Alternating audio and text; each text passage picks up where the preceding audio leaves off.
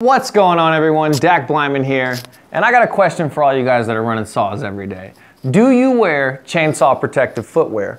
This, not chainsaw protective footwear. This is just a regular Red Wings boot. It's got absolutely no tread on the bottom. It doesn't have a safety toe, which isn't good for most of us because we're working around skidders and tractors and chainsaws. It's not gonna work.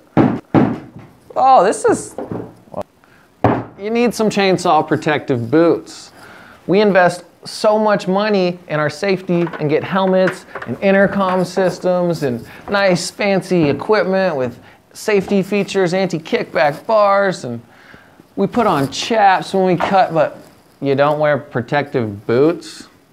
So you're telling me you wear some chaps, but you won't wear protective chainsaw boots. So this particular chap does not offer very much protection, in my opinion. It is not a wrap around the calf. I'm not wearing a chainsaw protective work boot. I do have a steel toe on, but for the most part, I don't feel safe if I was to be doing a lot of cutting or cutting in a crowded area where things are moving around. Here is the regular chainsaw pant with the chainsaw boot. Again, not the wraparound. Seems to offer decent. It's decent.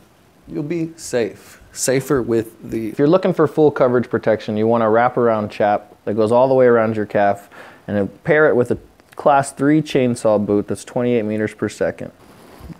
Again, get some wraparound chaps or some class C chainsaw pants and pair them with a quality chainsaw boot. These things are massive, super safe.